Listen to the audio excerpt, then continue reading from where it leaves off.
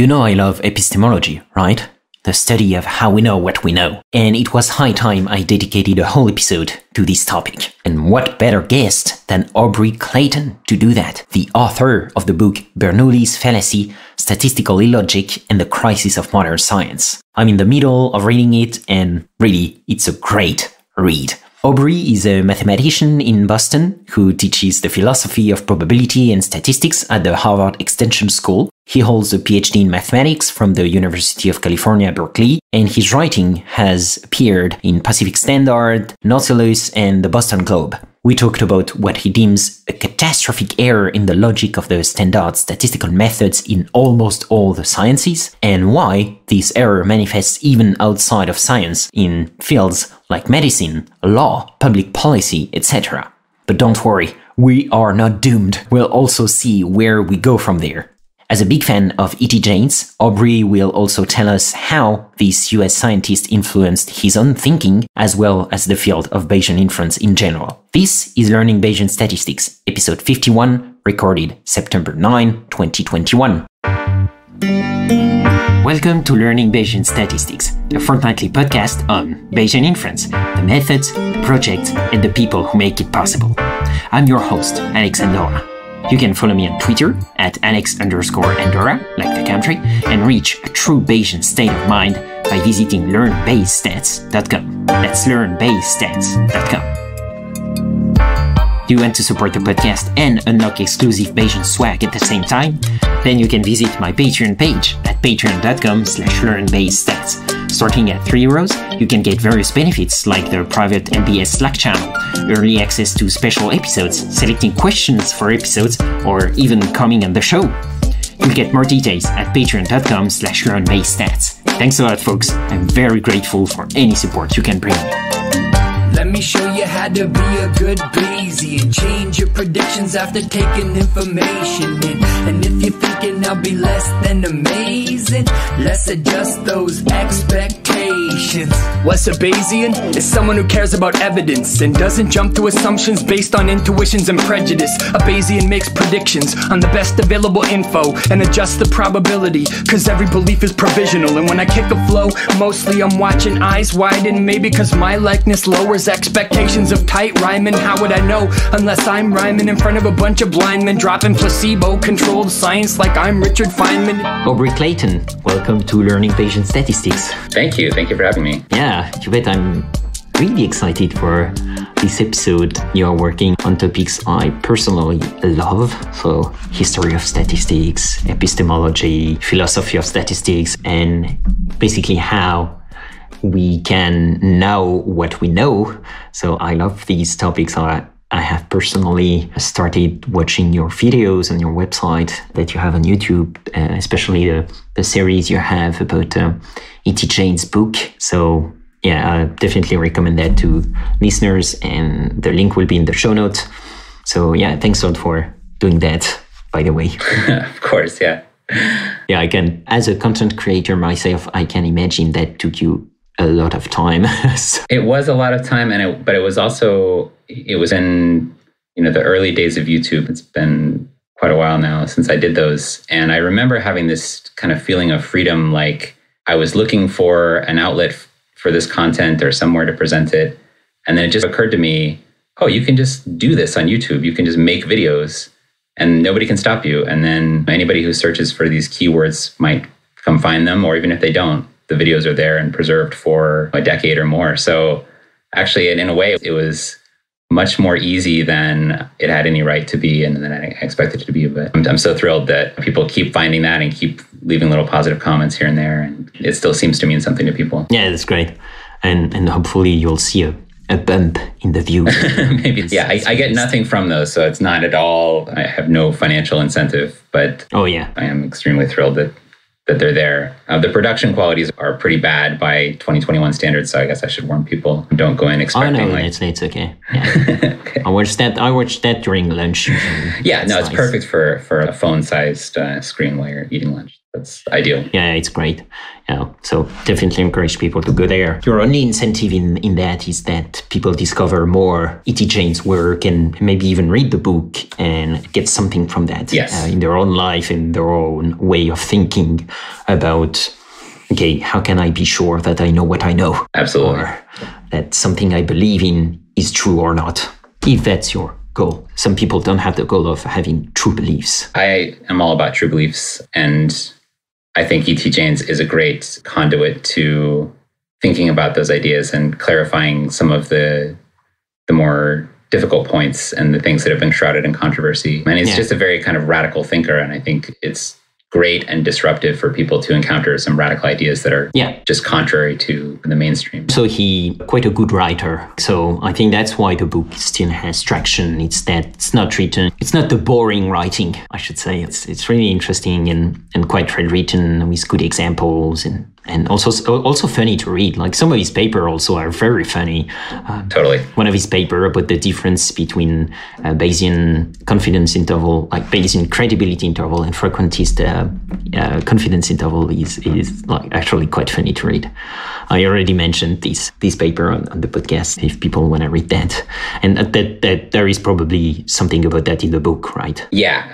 I think that's it. Most of the way I understand it, I mean, he developed his material over many decades and published incrementally, and then it all got wrapped up into this omnibus treatment, which he was still working on when he died, and unfortunately it's still incomplete. It is really all-encompassing and a complete theory from A to Z of really probability and statistics and epistemology, really. Yeah, when it comes to that's fascinating topics. And through the magic of time travel, when people hear your episode, they will have heard episode 50 with David Spiegelhalter, where we exactly talked about that, like how to reason and communicate about risk and uncertainty. I'm sure people will see parallels and maybe will get annoyed with my obsession with these topics. But that's my podcast, so it's okay.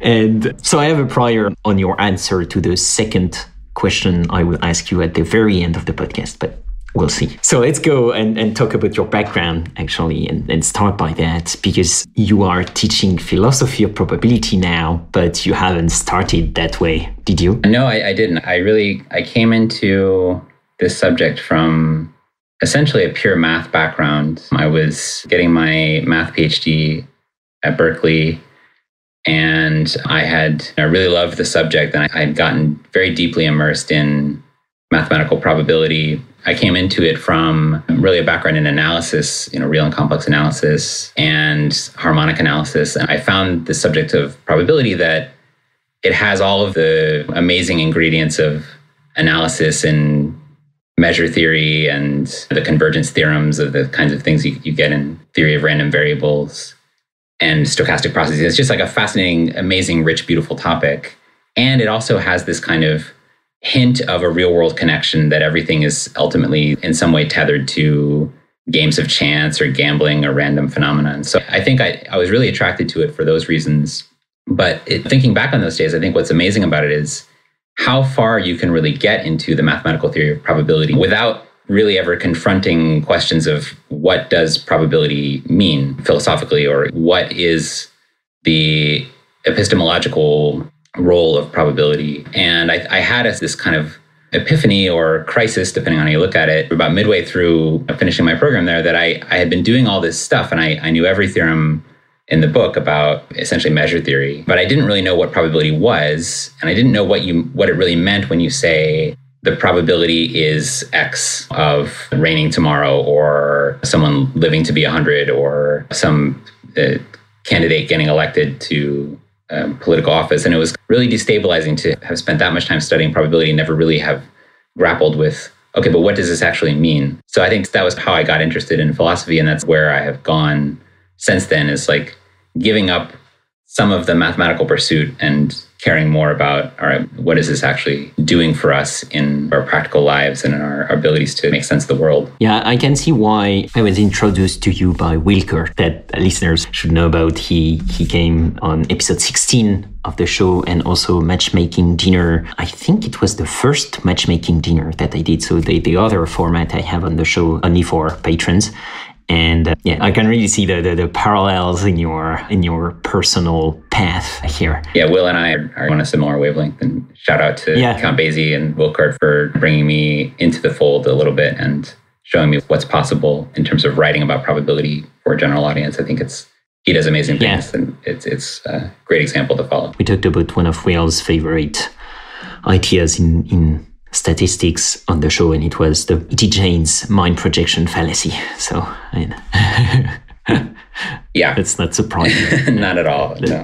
That he referred to you as a guest on the podcast. And Will, if you are listening, thanks a lot then for introducing us. And that's about your background, but what do you do nowadays? Like, how would you define what you're doing? Yeah, these days I'm doing a number of different things. Most notably recently I have my book, Bernoulli's Fallacy, Statistical Illogic on the Crisis of Science, which is the culmination of many years of trying to put ideas of James's really treatment of probability into an accessible form for a general audience. And so I'm doing that sort of thing in a few different other kinds of arenas. So I'm teaching probability, philosophy, and logic of probability at the Harvard Extension School. I am writing a fair amount regularly, contributing to the Boston Globe. I write occasionally for Nautilus magazine. But it's all, I think, it's organized under the same heading, which is essentially spreading the gospel of Bayesianism, maybe more generally, equipping people at different levels of sophistication with the tools to think about probability the right way and maybe avoid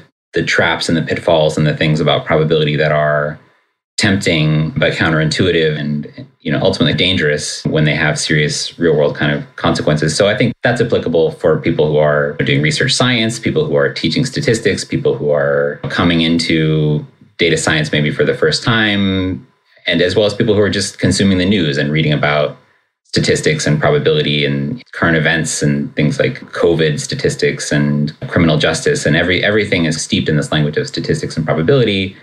But I think without the kind of proper training, it's very easy to get led astray and to fall into some of these classic kind of fallacies. So that's really what my mission in life is at the moment. I think there's a quote. I opened up my book with this quote from De Moivre that I think about a lot, that he wrote in 1718 or thereabouts, that his purpose in writing the book was to help people to distinguish truth from what seems so nearly to resemble it. And I think that's really something that's inherent in the study of probability, that there are these things that if you don't think about them too much, they seem true, but if you can easily get spun around in circles and led into sort of contradictions and paradoxes unless you have a real grounding and are able to slowly think your way through a problem and go back to first principles almost. So that's what I want to try to do with things like the book and in my teaching and writing. Yeah. And do you know why that's important to you, to try and help people not be trapped by like fallacies, let's say? Because you could clearly be like, okay, I love studying that and being aware of all that, but not have that drive for pedagogy and trying to spread the word about that. Yeah, I think a lot of it is drawn from my own experience, struggling with probability and coming into it late in my academic studies. I had seen it as a student a number of times. And as I said, I got very heavily into the math of it as a grad student, but I was always a little bit naive, I think, about the philosophical side of things. And having gone through that experience, and now I think probably a lot of people who have, studied Bayesian statistics have this experience where you learn about these ideas and then suddenly like the world goes from black and white to color and you just see things in an entirely new way. And I think having had that experience myself, I really want to share that with people, because I do think that a lot depends on our ability to conceptualize probabilities the right way. Probably no surprise to you and your listeners, but probability is a very important conceptual framework for making sense of the world, and it guides decision-making at every level of significance, from the smallest individuals to society at large. And it's a major part of the rhetoric that we use to make arguments about what we should do and about what's scientifically understood. And I think, as I say in the book, that the idea that there's something wrong with the way that the dominant kind of paradigm of thinking about probability and statistics I think should be a terrifying proposition to people. I think it should really strike fear in people to think about how much is really riding on this and how much depends on the tools and the language that we use to talk about uncertainty and risk and inference. So that's really why I think that the stakes are especially high. It's not just solving brain teasers, like making sure you understand the Monty Hall problem or something. I think you have to get your head around those things so that you can take them into the real world and understand statistics about healthcare and disease and the environment and everything that's actually of great importance. Yeah, I agree. And I'm the same in a lot of ways. I do have a podcast dedicated to that and also talk about these topics quite a lot. It's always interesting to see what motivates each of us to do that. And actually, that's great. That's a great segue to talk about your book now, Bernoulli's Fallacy, that you just released in August 2021. So I'm curious, how did it come to life? Yeah, it was a very long process, unsurprisingly. It really started with my experiences in grad school and struggling to understand what was known about the philosophy of probability. Mm-hmm. And then finding, just by accident, basically finding E.T. Jane's Probability Theory of the Logic of Science. And I think it had not even been out for that long at that point. It was only a few years old. And really digging into that and having it open my eyes and then feeling like this is now what I want to do. This is my mission in life, is going to be taking these ideas, spreading them, trying to make them more accessible, fleshing them out when I can. And so I had tried many times to do something like that. And I made the series of YouTube videos that you mentioned, and I had sort of reading courses and I started teaching. But I thought I would love to put this into a book form and try to get it out there to a wider audience. And I happened to be thinking about several things simultaneously. And I think I had one of these kinds of magical confluences of ideas where things just lined up. It was around 2018, summer of 2018. And I was almost about to turn 39. I was thinking about like my life and I had a small child and I was thinking about what kind of legacy do I want to leave behind. And I was also reading a lot about the history of statistics, and I was reading about Jacob Bernoulli just for interest. And it also happened to be that there was a lot of news at that time about the replication crisis. And I knew that was something that was on people's minds. And so it started to coalesce that I think that these two things are related to each other. I think that I can tell a story about the history of statistics going back to Bernoulli in the late 1600s, early 1700s, that connects his way of thinking about probability and statistics, which I think is logically flawed, with what's happening now with the replication crisis and the dominant school of frequentist statistics. And I can draw sort of a continuous line from one to the other. And I think that would create some interest for people to learn about other ways of thinking about probability, or just that I could use that as a vehicle to put some of the best ideas from Jane's in a sort of responsa, like what would Jane's have to say about the replication? And so it all clicked together. And then I had been doing some writing at the time, and I was able to put together a proposal and find a publisher, and the rest is history. So here we are. Yeah. And I'm curious, how did you notice or discover this fallacy that you're talking about? How did you come up with that? Yeah, so I think, first of all, I should say as a disclaimer, I don't think that this is something that I came up with or that's original to me. I think all these ideas basically have been around almost as long as there's been mathematical probability and statistics. So I think people who are acquainted with that controversy will probably find a lot of what I'm saying familiar. But essentially, I was thinking about just how much I hated frequentist statistics and p-values particularly, and just how frustrated I get at hearing the kind of party line of the justification for things like significance testing from frequentist apologists and statisticians. And I had these kind of two ideas in my mind that I really wanted to get out there. And the first is that there's something just inherently wrong with the idea that improbable data, like something being improbable under a model assumption, under a hypothesis, is somehow evidence against it, which is really the sort of at the core of what frequentist methods are all about. And the idea that you can make decisions about models or hypotheses without priors, right? Mm-hmm. So without including prior information or prior probability assignments. And these two things were just bouncing around in my head. And I was thinking, I really want to express these two ideas. And then I came around to the thinking that actually those are really the same thing. And that if you really go back to the beginning of probability and statistics and you read Bernoulli and you read the way that he used the law of large numbers as a tool of statistical inference, he's committing both of these mistakes at the same time. And the reason is that he's trying to do statistical inference based only on the sampling probability of the data. And that's what I decided is the real heart of the issue. And so I was going to call that Bernoulli's fallacy, just to name what I felt like was really the kind of most prominent source of it.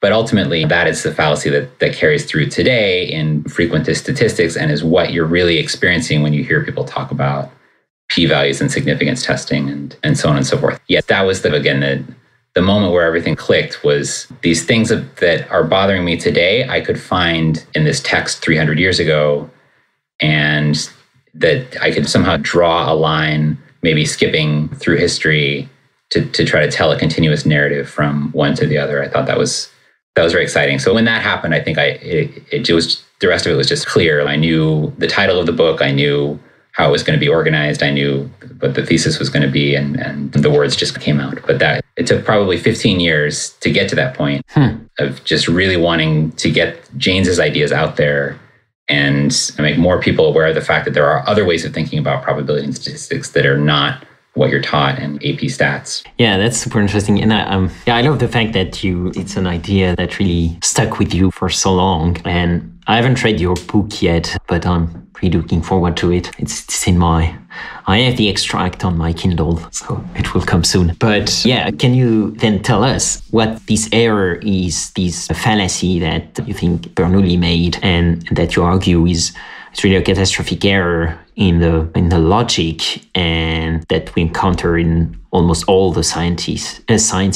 So what is this error and where does it come from? Sure. Yeah. So I think I hinted at a little bit already that really for me the error is it's making or attempting to make inferences in a statistical kind of setup based only on what I call the sampling probabilities of the data. And I think I'm taking that from Jaynes as well. So that is, you have a data generation process, you have a model, a sampling model, whatever it is, and it tells you if a hypothesis is true, the probability of the data would be such and such. And the fallacy, the way I sort of argue in the book, is that is not enough ingredients to make good decisions about the hypothesis given that data. Where this comes from with Bernoulli was he was really thinking about extending probability beyond the realms of dice and card games and things like that, where probabilities are just manifest. You have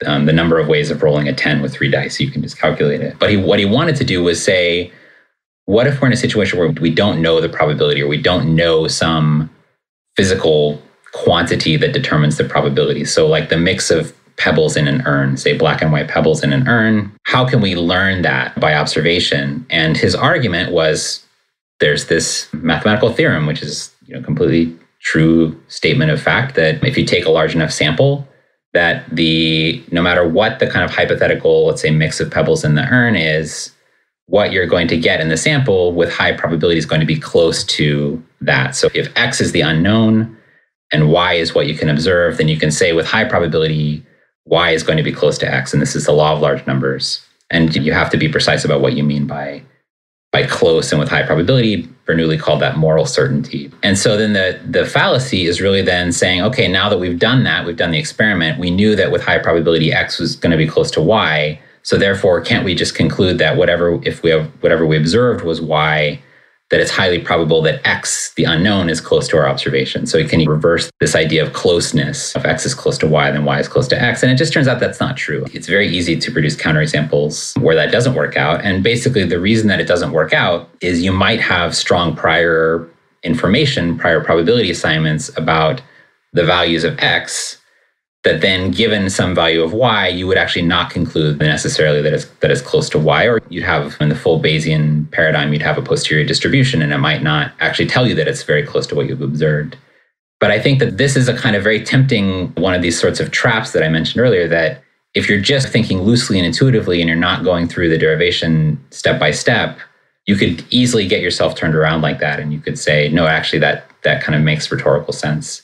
And that's really what leads to frequentist statistics and things like Fisher in significance testing, tried to come up with a method of statistical inference that didn't include prior probabilities, didn't allow for prior information, and relied on this kind of idea. And in Fisher's case, he called it fiducial inference because there's this concept in surveying that you can have a fixed point, or if you're measuring the distance between two things, you can think of either one as the fixed point and the other one as variable. And from either perspective, you're just measuring the same distance. And it just doesn't work. Probability just does not work that way. And the kind of fundamental logical argument that, if what we observe will, with high probability, be close to this hypothetical quantity, therefore we can reverse the conditionality around and say, therefore, what we want to know is conditionally close to what we've observed. It's just not true. But I think that is one of these kinds of tempting little slogans that persuades people to think about probability and statistics in frequentist terms, because the ingredients of that are just frequencies, right? The probabilities of observed data are empirically verifiable. And that was Bernoulli's whole ambition from the start. He wanted to be able to use experiment only to learn about unknown probabilities and to make inferences about things. So really, I think that's the kind of surface level description. But when you really get down to it, underneath all that is a kind of a way of thinking about scientific philosophy and inference, and the question of whether you can learn things objectively or whether there's always going to be some kind of subjective interpretation on the part of the observer. And I think what I want to argue in the book is that statistics has made this false promise that we can do things objectively, when really we should never have been searching out objectivity. We should have, from the beginning, we should have understood that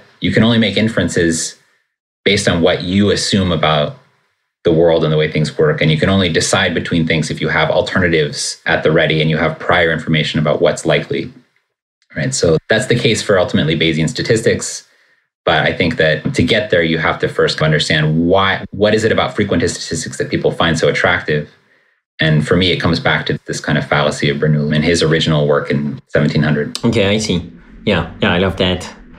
And so, to you, like, to sum up, it's a misunderstanding of the quantification of chance, like it's a misunderstanding of the idea of probability. Yeah, I think so. Really, I think when you push this far enough, you end up, if you were having this argument with, say, someone who was committed to frequentist statistics, at the end of the day, you're going to be arguing about what probability is. Because I think in the Bayesian way of thinking about things, you have to be able to do things like assign probabilities to hypotheses or parameter values or propositions about the world, which just obviously do not have a frequency associated to them. And then the question is, where do those probabilities come from? And you have to reckon with the fact that it's up to you. It's dependent on your state of information and your knowledge and ignorance combined. It gives you a probability assessment. And that's just a fundamentally different way of approaching probability from someone who wants probability to be entirely empirical and something outside you, right? Something that you can observe and tally up. And through experimentation, you can measure the probability the same way you can measure electrical resistance or mass or whatever. And I think that until you've gotten over that kind of philosophical hurdle, there's no reconciling these camps. There's no way around this. But I think the fallacy, as I would describe it, is trying to build a method of inference using only these empirical pieces. Because really, in inference, what you want is a probability of a hypothesis. You don't care so much about the probability of data because the data is usually the only thing that's given to you.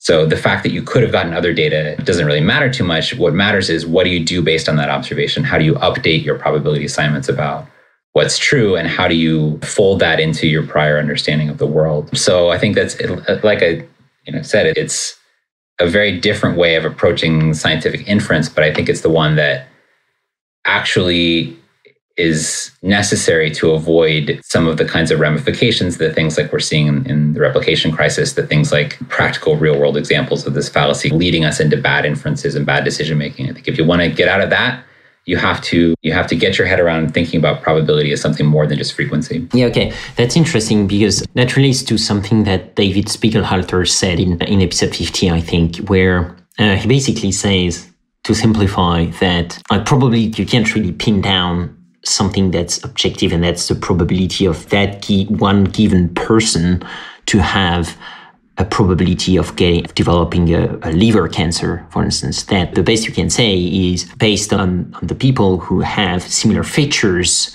as yours, we think like among 100 people like that, we expect 3 of them to develop that kind of disease. And so that's why he's arguing that probability doesn't exist. I feel like it's related to what you're saying here, right? Yeah, absolutely. So that's Definetti, I think, originally said that probability does not exist. And I think that's totally right on. I guess another way to say it is that it exists, but it exists as something in our minds and something in relation to the world as we observe it, and also our prior assumptions and our prior information, or what we know about a proposition, what we don't know about it. I think those are all the ingredients that go into a probability. It's basically a quantification of what we know and don't know. So I would even probably be a little bit more radical and say it has nothing to do with how many people of a similar character end up developing a disease or whatever. It's what do you know about this person, and what assignment do you make based on what you know about them, or maybe what you've seen in similar people in the past. I think for me, again, going back to encountering Jaynes for the first time in the midst of struggling with all this, the quote that really hooked me and the thing that got me to be a convert to the school of Jaynes was somewhere early on in the book. He talks about probabilities and experimentation and frequencies. And he says something like that we could no more verify this probability assignment by experimentation than we could verify a boy's love for his dog by performing experiments on the dog.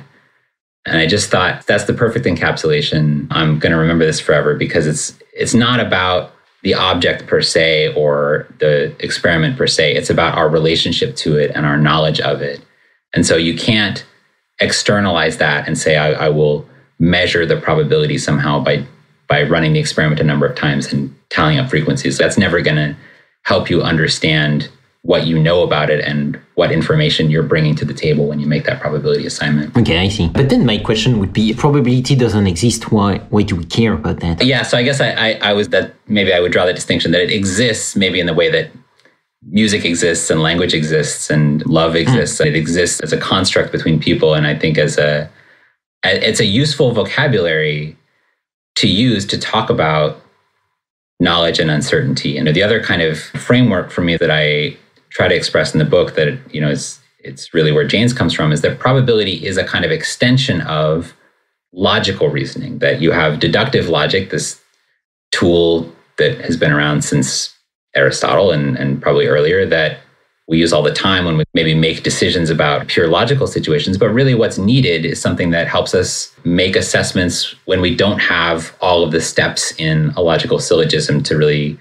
lead to a perfect deductive conclusion. And so Jaynes says probability is that tool. It's something that goes beyond just true and false and gives you a quantitative range to assign to the plausibility of a proposition given some background information, and you can update based on what you've observed. And it's a continuous process of redoing those assignments, but that actually all of deductive logic fits inside of probability. That deductive logic is essentially just probability reasoning where the probabilities are 1 and 0. But so like Bayes' theorem for Jaynes is logical deduction. It's the deductive step of the logical syllogism, but it just allows you to have numbers that are not 1 and 0. And I think it's just that's a beautiful way of conceptualizing probability. To me, that I think it correctly situates probability as being as big as it really is. It describes probability in the right kind of grandiose terms to say it is really about how we think about the world, given that we never have perfect knowledge of any proposition around us. And in a mathematical sense, in the kind of Cox theorem, Jaynes presentation, you can even prove that if you do those plausibility assignments in a way that is consistent logically, that it's isomorphic to probability. You can put it on a scale that makes it mathematically identical to probability. And so that's very desirable. That's something that I think everybody should want in their lives. But it doesn't exist in the sense that it's not outside of us. It's not something that you can measure experimentally. And I think that is the other kind of radical proposition from Jaynes that I really carry through in this book, or at least that's something that's been very meaningful to me as well. Yeah, I can clearly see that. That's super useful, even in your everyday life, to think about scientific topics. And actually, you say in the book that you're seeing this error, this fallacy manifest even outside of science in topics like medicine or law or public policy. So I'm curious, why do you say that? Yeah, so I think when you deconstruct the logic of this approach to probability inference, you start to recognize it as being very similar to other sorts of mistaken inferences. And so I think what I try to accomplish in the book is to draw an analogy between significance testing and frequentist statistics with things like base rate neglect, which is famous in the world of medicine, and something that we now have, unfortunately, lots of practical experience with COVID tests and accuracy rates, that those tests might have, or a test for a disease might have, let's say, a rate of false negatives and a rate of false positives. And what those mean, their definitions, are the rates with which you would get certain test results if hypothetically a person had the disease or didn't have the disease. Okay, so there's sampling probabilities. And then the question is, okay, so let's say someone comes in, doesn't have any other symptoms, but then tests positive for the disease. What do you assess to be their likelihood of having the disease? And you cannot make that decision just based on the accuracy rates of the test, right? In order to correctly process that inference, you have to know their prior likelihood, or you have to have an assignment of their prior likelihood. Is this a very rare disease you're talking about? What are the incidence rates like in their community? How often would somebody similar, showing whatever constellation of symptoms they're showing, turn out to have the disease? And if you don't factor that in, you'll be led to some very bad inferences. So you'll say, okay, this is a very accurate test. It's 99% accurate. You tested positive, therefore it's highly likely you have the disease. And that is just exactly Bernoulli's moral certain closeness argument. That's saying it is the case that it's morally certain that no matter what disease status you have, your test result will match that status. But that does not mean that given a positive test result, it's morally certain that you were a true positive, if, for example, it's a very rare disease. So that's the kind of the medical side of that. And I think you can easily see the analogy to trying to build up a method of inference that just uses the accuracy rates of the test, basically the probability. And in law, this comes up all the time too. There's a thing called the prosecutor's fallacy, which I'm sure you've talked about it, a bunch of times. And that is really at the bottom of it, it's the same kind of template of arguments. Cases like Sally Clark, who I read about in the book, she was convicted of murder of her 2 children because the argument was, if she was innocent, it would be very unlikely for her 2 children to have died under the conditions that they did. So therefore, she must, with very high probability, not be innocent. And again, that's a way of doing that inference that doesn't factor into the consideration the prior probability that it should be very unlikely that she committed double murder, because that is also a very unlikely proposition. So if you allow for that prior information to enter into the reasoning process, you can assemble the pieces correctly. And maybe you'd say it's somewhat likely, it's suspicious, but it's not proof beyond reasonable doubt. It's not conclusive. So that's, I think, if you buy that those are fallacies, the sort of rhetorical move of the book is to establish first that those are fallacies and then say, now look, you can see the same thing happening in statistics, right? So if you then reason through the logic of a p-value or significance test, you'll see it's exactly the same thing. It's an attempt to make a decision about a scientific hypothesis based only on the sampling probability of the data. How likely would the data have been if the hypothesis were true? And that just doesn't work in any of these other contexts. It doesn't work in science either. So that's how I think of the fallacy manifesting itself in many different places. It's also no coincidence that people who are doing those fallacies, making that testimony or making those medical decisions, they're trained in statistics. And I think it's a habit of thinking statistically that somehow that's all is the sampling probabilities of the data, when you really do need more. Yeah. Yeah, and I agree that it's even more concerning when it's people trained in statistics who do that, because when it's a politician or lay people or journalists, it's a shame, but you can blame ignorance on their part. And when it's statisticians, it's even worse, because then people have more faith in what they're saying and in the conclusion they are reaching. Yeah. Which can have really tragic consequences, at least in the case of Sally Clark. Exactly. And that's what I think, no surprise when you think about it, because that is what orthodox statistical methods teach them. That's the orthodox training of statistics. And probably people who know statistics would say that was an incorrect application of statistics in those cases. So those people clearly should have been taking into consideration the prior probabilities of the disease or whatever. But what I think is needed is some introspection to say, no, actually, all they were doing was following the same logical template that you gave your blessing to for t-tests and linear regression. So why is it that for this special circumstance, they should do things a different way? It's completely to be expected that if you think this way of reasoning is correct in one domain, that someone would transfer that into another domain. Yeah, exactly. And actually, before thinking about how do we solve that, I'm curious if you could talk about the story of all that, because I love history of sciences and how we got to where we are. And what I love in your book is that you go into the story of probability as one of politics, of theology, of feuds between competing schools and even between competing people. It's not only mathematical merits, but it's also just being at the right time, at the right place, at the right time, having charisma, and having some bad human tendencies. And can you talk a bit about that? Sure. Yeah. So that was the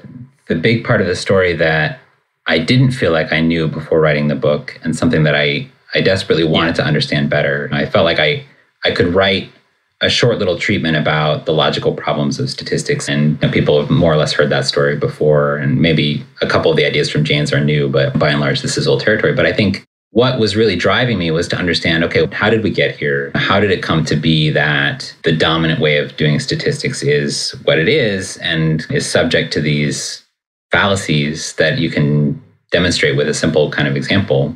And I think that there are many threads of that answer that ultimately emerged as I was trying to reconstruct that story from 1700 to present day. So I think it's impossible to really do it justice because it's such a long history and has so many people involved. But for me, it ultimately comes down to, I think, the simultaneous growth of statistical methods and social science, that starting with Bernoulli and Laplace and people who wanted to do things with probability outside of resolving gambling disputes. They wanted to use it as a tool of inference in many different kinds of real-world applications, in particular, understanding people and their lives and society and culture, that as they did that, as they extended that territorial domain of probability, that frequentism started to emerge as the kind of interpretation of probability that people relied on more and more. Okay, so I think that this really took off in the mid-19th century. And I talk a lot about Adolphe Quetelet, the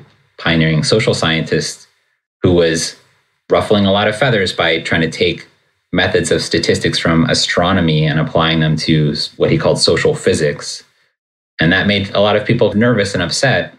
And I think that the idea that probability means frequency, it must mean frequency because that means that it's empirical and it's objective and it's not something that has any kind of prejudice involved in making these decisions. I think that really took off in response to that discomfort and that kind of backlash to probability in real questions of society. And so that, in my mind, is completely contiguous with the work of Galton and Carl Pearson and Ronald Fisher into the 20th century, where they're doing things with probability and statistics that had for them the highest possible stakes. And in their case, the story that I tell in the book is their involvement in the eugenics movement, which I think animated the intellectual projects of all three of those people. I think they were basically devotees to the cause of eugenics, and they were using statistics and developing statistical methods to bolster those ideas or to give them a kind of scientific authority that they wanted to use to advocate for the eugenics movement, because they saw it as the stakes were all of society. The downfall of society was at risk or was on the table. And so they sought out that kind of authority that objective frequentist statistical methods seem to offer to them. And I think that is the final victory of frequentism was basically due to the advocacy of people like Fisher, who was just an amazingly influential and domineering person and managed to argue people into submission to think about statistics his way and kill off Bayesianism, at least for a little while, and that we're still paying the price of that. So I think that, unfortunately, there is a kind of path dependency in the history of statistics and science where people are trained to use methods a certain way when they're coming up as students, and then they publish with those methods, and then they become professors and they teach those methods and then become journal reviewers and editors, and they only accept papers that kind of use that methodology and that language, and then it just reinforces itself. And so in a way, I think we're still riding the momentum of that kind of historical moment when Fisher decided Bayesianism was over, but it's colliding with a wall of the replication crisis. And so I think it is creating a lot more possibilities now for people to take a step back, rethink statistical methodology and say, maybe we've been doing things wrong this whole time for the last 100 years. But that is really the kind of narrative, I think, of the book, is that people came into this because of the relationship between statistics and social science and the kind of discomfort that people felt and the authority that they sought out by trying to ground things in objective facts rather than subjective judgments and interpretation. And I think you still see that in the kinds of debates that people have about Bayesianism, that the number one kind of accusation people levy against it is that it's subjective and it's arbitrary. And these other methods they're objective and empirical, which is just nonsense. It's ridiculous. And it's a completely backwards way of thinking about scientific philosophy, but that's where we are. Yeah, I agree that these are topics interesting right now because, as you say, the reproducibility crisis could be actually an opportunity a chance to try and make that all over.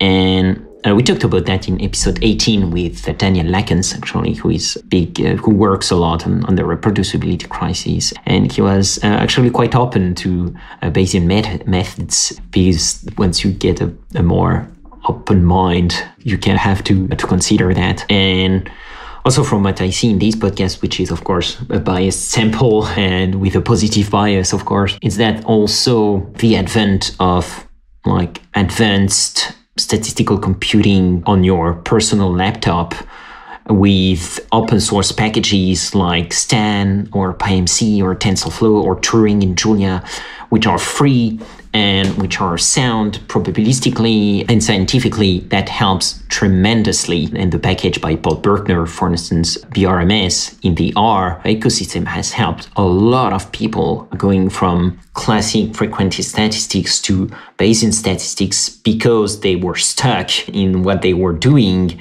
and they had to try something else. And once they tried Bayesian stats, they discovered it was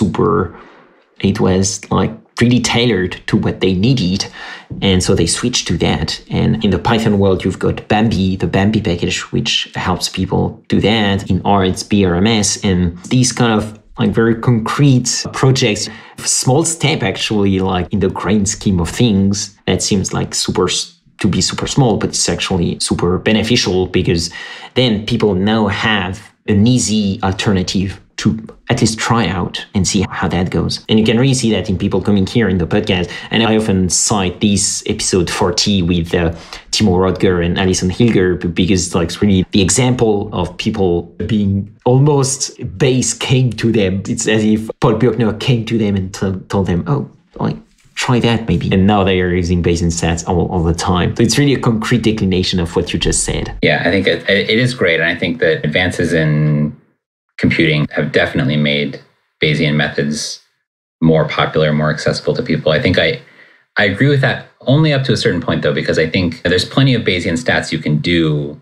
analytically in lots of different examples. And you can write down solutions for things like conjugate priors and whatnot. So I think if people had been open to that from the beginning, then there might have been a lot of tools that would have been developed that didn't require advanced computers to calculate. But I do agree that I think it's just an unfortunate feature of Bayesian stats that you a lot of times end up with these problems combining priors and posteriors or priors and likelihoods and trying to calculate things in your posterior distribution that you can't do analytically. And it's actually really hard to do it even approximately. And I think that going back to reading Fisher and others, you can get the sense that they were really drawn to the beauty of the analytical solutions that they were able to produce for the kind of frequentist questions that they set up for themselves. Whatever assumptions about populations being normal, and then you want to compute the sampling distribution of the correlation coefficient, you can do that. And Fisher solved that problem in a very beautiful way. And so I think it's natural to then get tempted to think that must be very important because look at this beautiful solution I came up with. That must be something that is going to really mean something to people, when actually it was the wrong question to be asking from the very beginning. And if they'd been asking the right kinds of questions, they might have been led to problems that don't have analytical solutions. But so what? That at least it would have been the right question to be asking. Or I make the case in the book that there are probably some things like sufficient statistics that Fisher was more drawn to because he could compute things about them or he could prove these theorems about them, when there are plenty of examples you can conjure up when there is no sufficient statistic. And so he might have, if you had cared less about being able to prove these theorems, you might have allowed yourself to investigate those kinds of problems, and you might have been led to an understanding that maybe sufficient statistics aren't all that important, which they're not. So yeah, I think these things do play off each other, but it's a kind of palatable party line that it was because we didn't have supercomputers in the 1920s. That's why frequentism won, but I almost think it's a little bit too simplistic. Yeah, oh, definitely. But that's one of the factors. And also, yeah, just you won't have, but that's one of the obstacles that I see is that some fields really want an analytical solution. And it's to me, much too high expectation, a completely unrealistic expectation, because as soon as you start asking really important scientific questions, then the solutions are not there analytically. It's such a complex problem.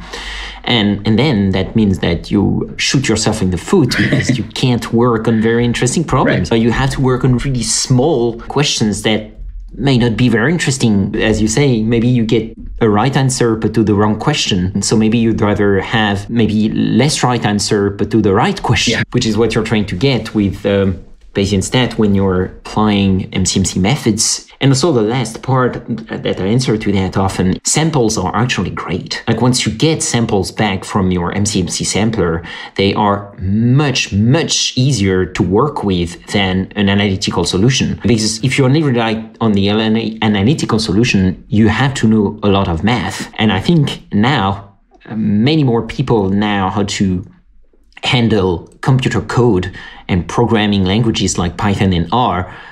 And many people know how to do that, many more than people who know how to derive solutions, mathematical solutions analytically. So in the end, having the samples is a blessing because you can ask any questions you want on them and you know how to handle them. So, which is something sometimes it's a shame to have samples and not an analytical solution. Not sure. Yeah, no, I totally agree. There's so much you can do once you free yourself from having to do things analytically. And why should you? We're talking about applied science. We don't need an exact formula. 99% of the time, an approximation is great. And that allows you to really ask the questions that you care about. Yeah. And these stuff are important. Sometimes analytical solutions are useful and you do need some math sometimes to make your computations easier, some algebra tricks and so on, all the work that's being done on Gaussian processes, for instance, is coming up with mathematical approximation to make the Gaussian processes this great power that's super hard to yield, being able to yield it with a computational cost that's acceptable to practitioners. So definitely these two go hand in hand, and opposing them like that, it's shooting you in the foot. No, yeah, absolutely. I say all that as a theoretical mathematician, as someone who... Yeah. That is my background, and I love those theorems, and I love the analytical solutions. But I think, just as you say, it's too much to try to ask that there should be an analytical solution before you can start just playing around with things and then exploring and computing answers to the real questions that you're facing in the practice of actual science and statistics. Yeah, exactly. Okay, time is flying by, but so I want to ask you, where do we go from there? Do you have an idea of how we can correct the course? We already talked a bit about that, but maybe some other structured ideas that you have in mind? Yeah, well, so mostly I think what I have to offer now is just destructive impulses. So I think I would say the first thing we need to do is just stop with frequentist statistics and stop telling people that probability means frequency, stop using that whole kind of language around probability and statistics. And that then implies a lot of other things we need to stop doing, and stop talking about significance and stop talking about p-values and maximum likelihood methods and sufficient statistics and unbiased estimators, and basically take about 90% of the core statistics curriculum and just throw it in the trash can, because it's all based on bad logical reasoning and fallacies that you can demonstrate very easily, and I think should lead you to the conclusion that there's no value to any of those techniques. And so what's left is probability as logic, probability as a kind of statement of uncertainty that you could assign to a proposition based on background information, And once you get your head around that and you state and prove Bayes' theorem, which is the only really non-trivial theorem of probability anyway, then you've got everything you need. And so the rest of it is, okay, now let's learn some Bayesian stats techniques and learn some computing techniques and learn, how to define models of different sorts of structures and what might be appropriate for different kinds of problems. But I think the number one thing that first needs to happen is people need to just excise the language of frequentist statistics and probability, which has been around for a very long time. And so that's not an easy task on its own, but I think that is the necessary precursor to reconstructing that school of inference based on Bayesian techniques. And I think the other thing that comes along with it is, as I've hinted at in the book, really examining the role of data in making inferences and examining the kind of scientific philosophy that tells you that you can make conclusions just from data without any kind of prior and subjective assessment on the part of the observer. I think that's a toxic suggestion and dangerous idea of scientific inference. And so we also have to start over, I think, when we train the next generation of scientists and statisticians to not think of statistics as this kind of perfectly objective crystalline thing, but actually as a tool to assemble assignments that you have based on your prior understanding of the world, and that things you might assume that are wrong, but you can test them or you can replace them with things that are less wrong if you allow yourself to consider the alternatives in light of the observations and do the kind of probability updating that Bayes' rule tells you, or Bayesian thinking guides you to do. So I think it's an approach to our place in the world and our place as scientists, and how much of it is dependent on our own kind of situated knowledge and our perspective, that I think people need to get their heads around before we can really move forward. So yeah, two just extremely large, monumental tasks, but that's all we have to do. Yeah.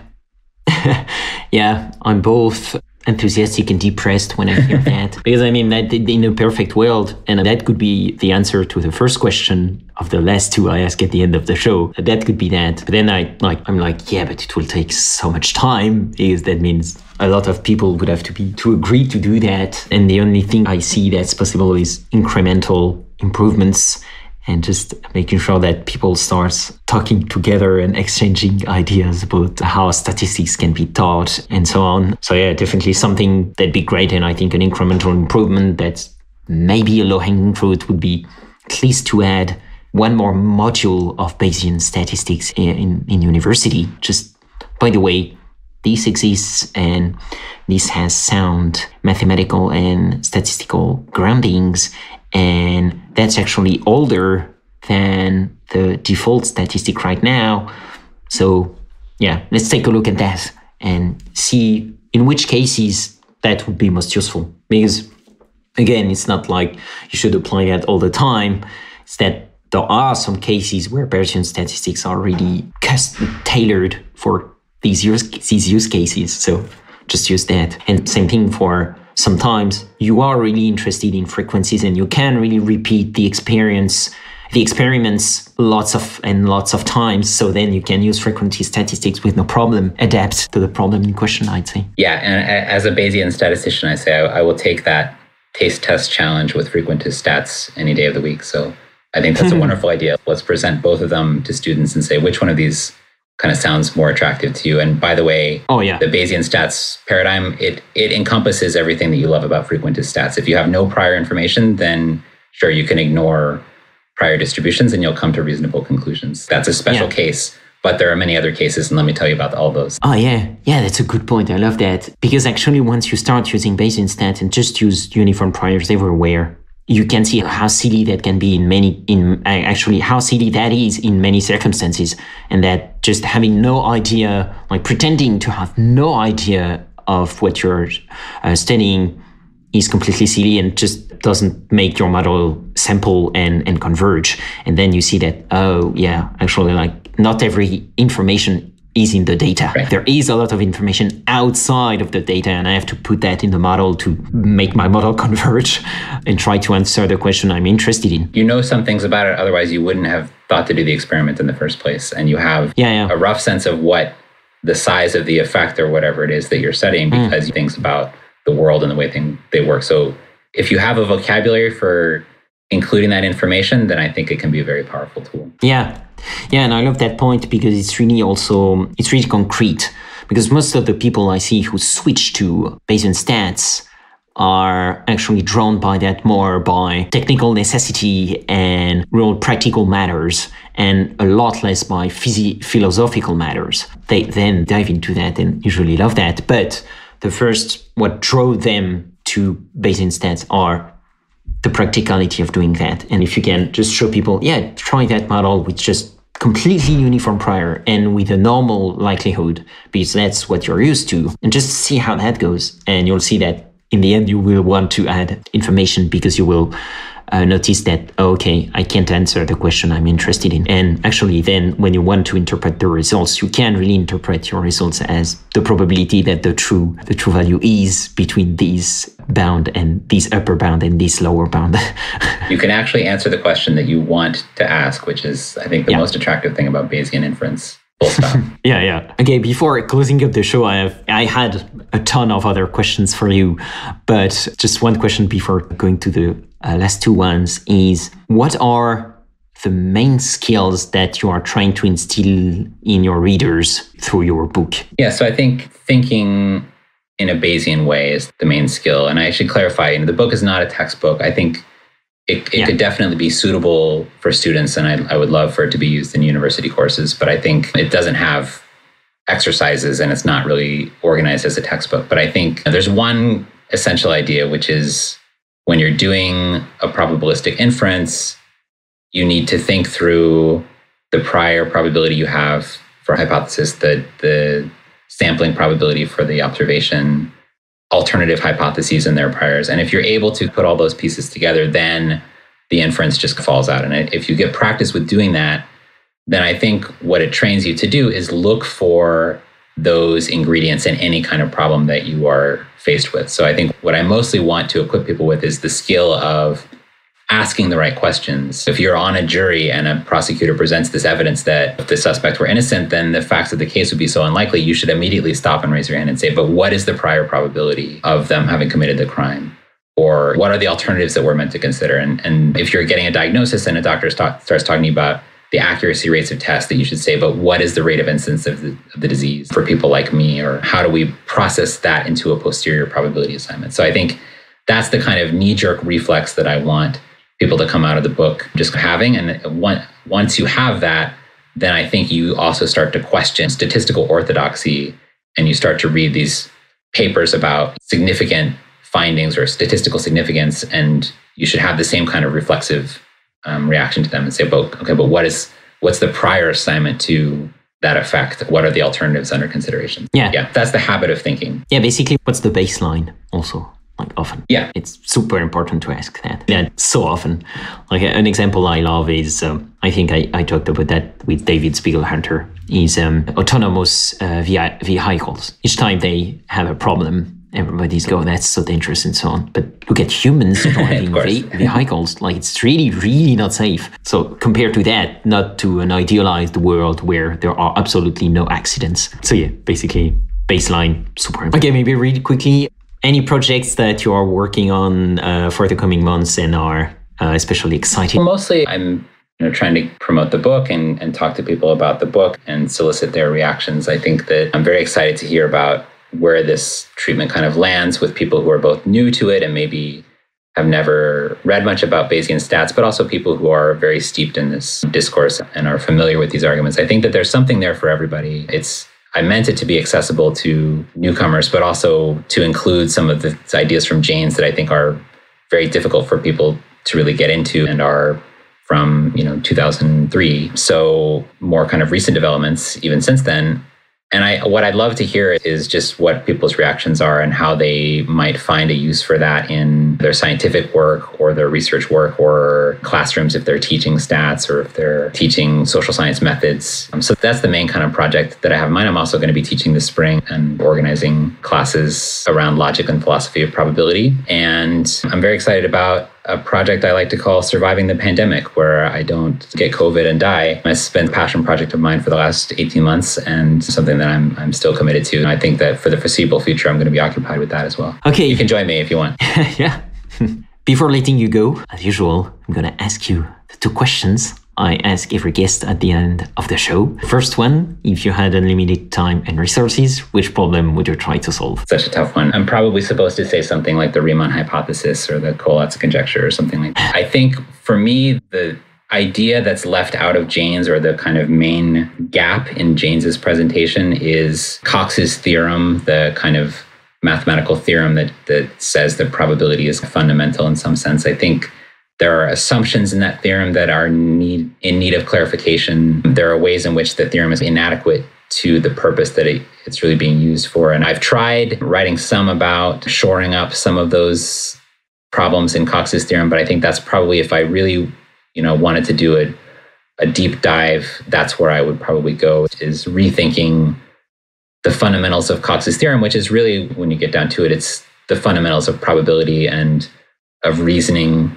with plausibilities in a quantitative way. And what are the kind of properties that we think that sort of plausible reasoning should satisfy? What Jaynes calls the desiderata, I would want to understand what are the other possible properties that it could satisfy, or why are those the right properties? And what are the kind of other models of probability that could come out of different sets of axioms almost. So that's a big topic, but I think it's one that's needed because people criticize the Jaynesian treatment on the basis of Cox's theorem not really being the thing that he wanted it to be in the book. And you can get a sense of that when you read it.